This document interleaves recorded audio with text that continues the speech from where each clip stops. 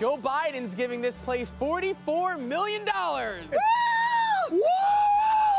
44 million, yay! Thank you so much, Joe. We did it, Joe. $44 million is a lot of money. What do you guys need? Cheaper food, cheaper gas. For them to clean up the drugs off the street. Youth programs out here for the kids. I would really like a pool hall. Help with the police so that we could get it more safer out here. So you don't want to defund the police? Not really, we need them. Well, sorry. He's spending it all on an electric bus charging station. You serious?